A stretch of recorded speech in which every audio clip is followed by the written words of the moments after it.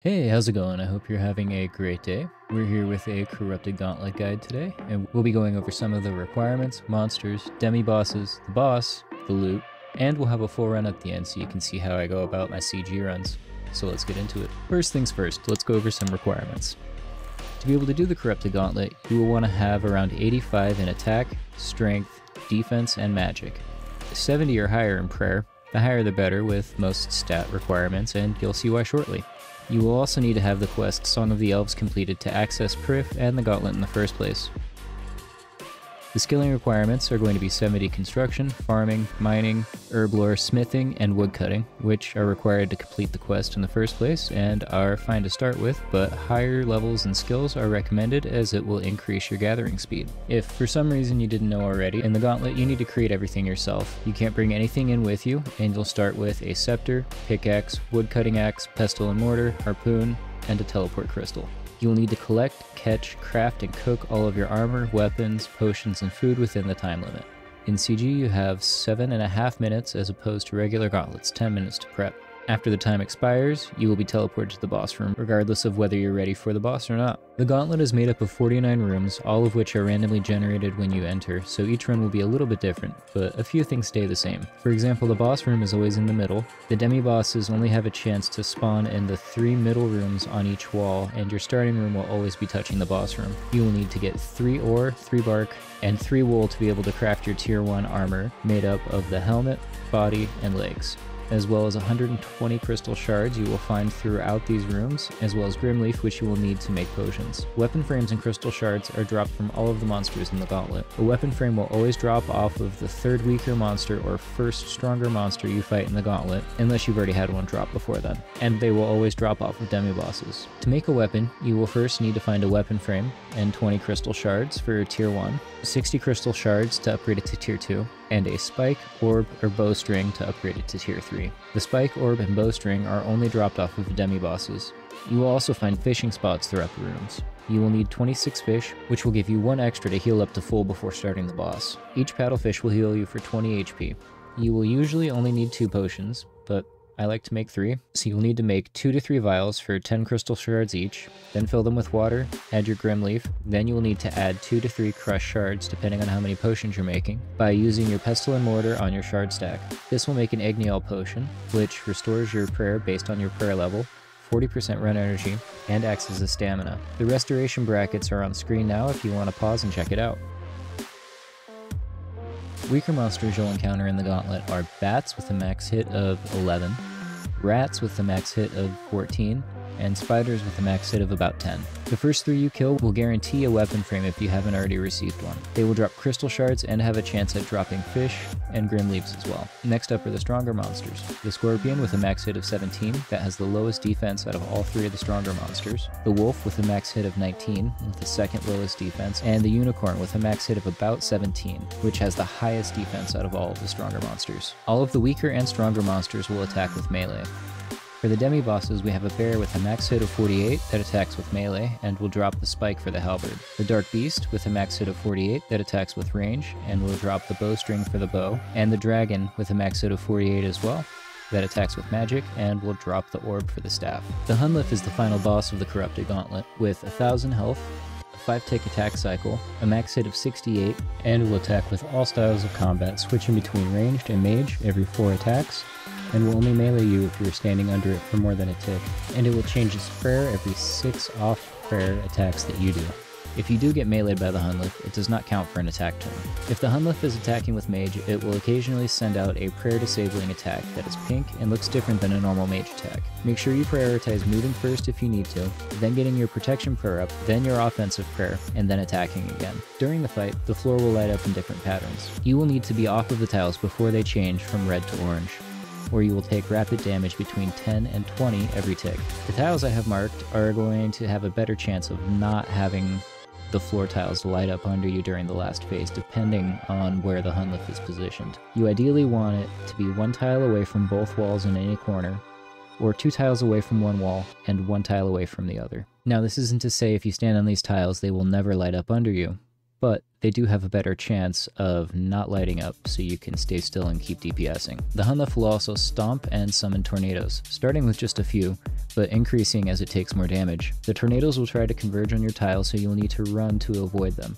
You are able to step over them and wooks walk over them if you feel brave enough to do that, if they are on the tile adjacent to you, as when you run, you move 2 tiles at once. But if you mess up the timing, you will take a lot of damage. With full tier 1 armor, you will take 15 to 25 damage per tornado per tick that they are on the same tile as you. The loot for a completed CG run will be 5 to 9 crystal shards every time, a 1 in 50 chance for both the regular weapon crystal seed for either a crystal bow, shield, or halberd, and the crystal armor seed, a 1 out of 400 chance at the enhanced crystal weapon seed for either the bofa or the blade, and a 1 out of 800 chance at Hunllef, the pet. And now let's take a look at a full Corrupted Gauntlet run. Make sure you check it out so you can get some tips that I may have not gone over before this.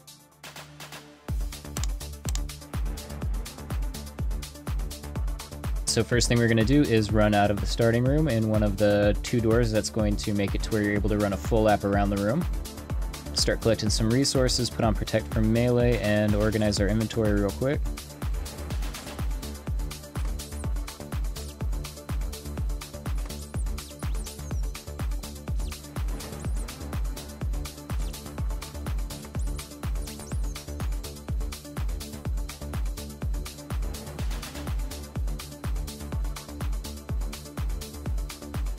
So we have all of the resources we need for our armor in this room, so we'll be able to drop our pickaxe and our woodcutting axe after we get those. And we got some fish here, so we'll spam click on the fishing spot to fish a little bit faster. Since I'm not using the plugin to track my resources, I'll just subtract the 4 fish I have from the 26 I know I need, which means I'll need 22 more. Type that in my chat box and keep subtracting from it as we go, so I don't lose track. Then we'll go check for a demi-boss over here. You want to make sure that you are going away from the room that the Hunllef's in when you're taking your first trip out. And there's no demi-boss there, but you want to make sure you're opening it parallel with the wall, so that way there is no line of sight in case there is a dragon or a dark beast in there. That way you don't take a 48 to the face out of nowhere. You want to make sure before you get back to the starting room for the first time that you have at least 260 crystal shards, all of your bark, wool, and ore, some food, and at least 1 weapon frame. That way you're able to make pretty much everything you need for the run and the first trip back. Having at least one of the stronger monsters killed during the first trip out will be a nice boost to your shard stack, as they're going to drop more shards than any of the smaller monsters will. And since we have a scorpion here that has less defense than the wolf, we'll just go ahead and take this one out real fast.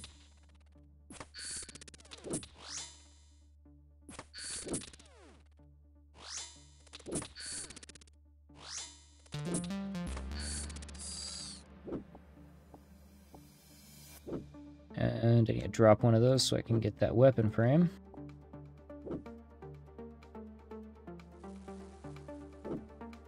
So now we can just head back to the starting room.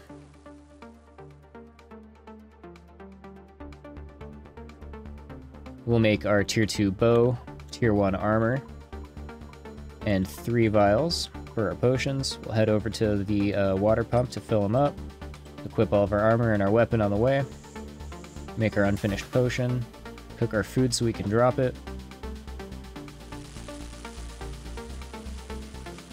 Then we'll update our count once it's all on the floor and I can see how many I have, which looks like about 12.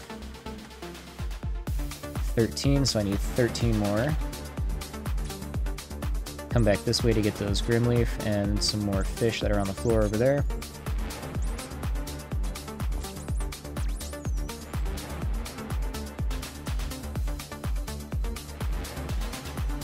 Got another teleport seed, which we won't need unless we get very unlucky on the rest of the run.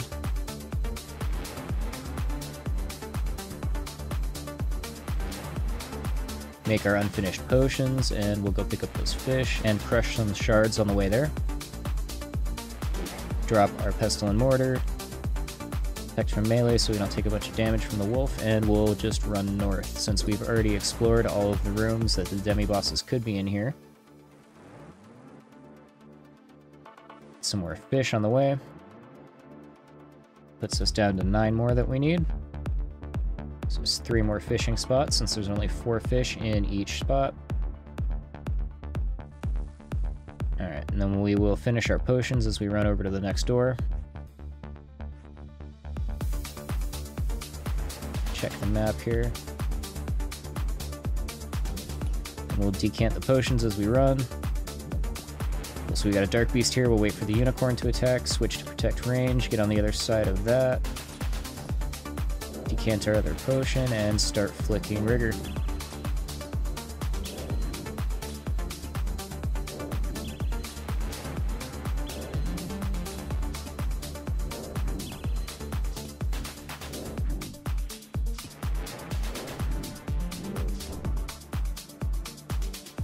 Cool, so we got our bowstring, some more shards, and we'll take that weapon frame too. Okay, so we got a bear in here.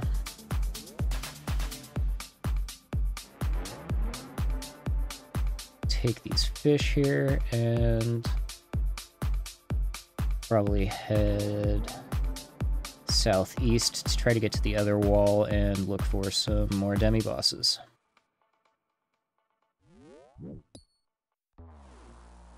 So I only need 5 more. I've got plenty of fishing spots in here, so we'll just pick those up real quick.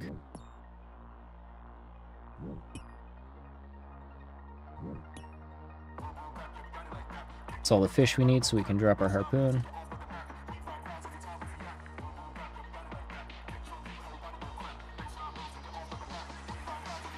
There's a dragon there, so we can get our orb.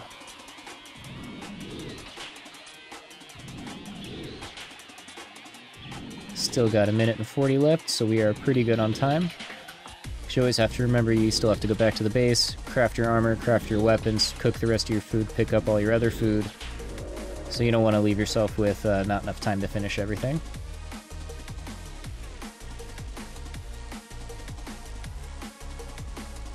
Head over here, make our tier 3 bow, tier 3 staff, drop our shard stack once we're done. Then we can drink our extra Agnial dose, cook our food.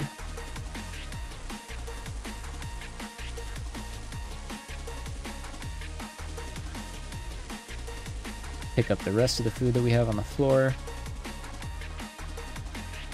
And now we're all ready. So the Hunllef is always going to attack with range, so we'll throw on Protect from range and we'll run in while it's in the corner, since that'll pull it 1 tile away from both walls, which is going to be an ideal place for it to be, since we'll have a space to run around the back of it in case we get trapped from the floor in the tornadoes. 1 tile away from both walls is ideal, but 1 tile away from one wall and 2 tiles away from the other wall is also going to work out well for you.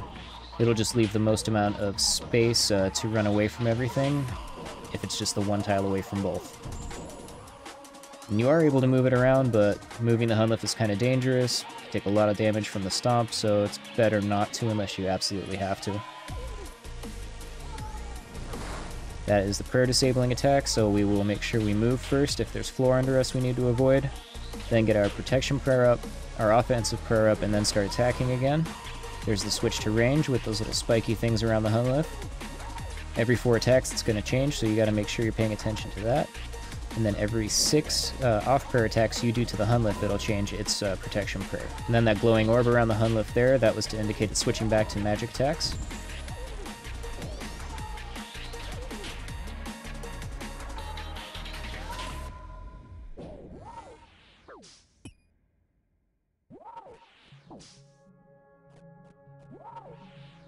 Then in the beginning of the run, you do want to stay closer to these yellow tiles. It'll have a lower chance of having the floor change under you.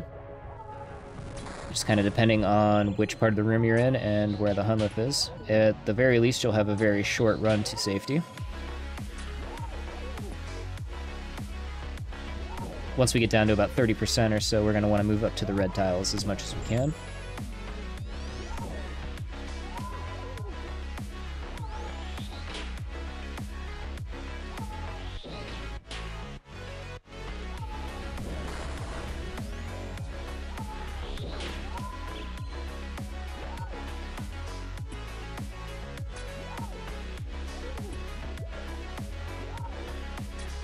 And you want to make sure you're not overeating as well. Every time you eat, that's going to lower your DPS. So you want to make sure you are eating when you're running away from tornadoes for the most part. Don't let yourself die trying to keep your DPS high, but you definitely don't want to be overeating all the time. That's kind of unfortunate that I moved him, but that'll also make it to where I'm able to show you guys what it should look like the other way with the 1 tile and 2 tile. Just like that.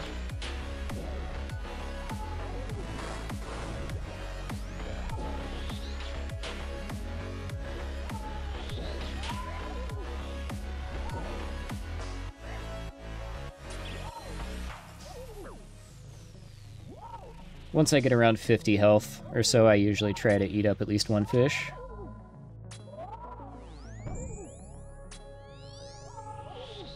Unless I know I'm about to take a lot of damage because I'm not going to be able to get away from something, then I will try to eat up a little bit more.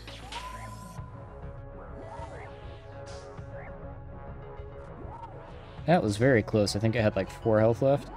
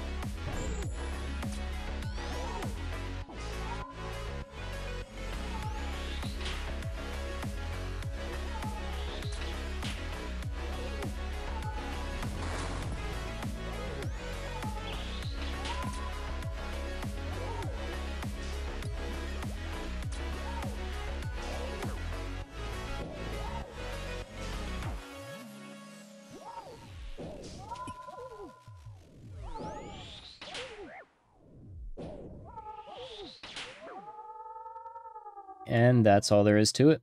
Let's see if we're lucky. Nope, never lucky. But that's where we're going to call it a guide. If you enjoyed this video or learned something from it, feel free to go ahead and hit that subscribe button, and I'll see you guys in the next one.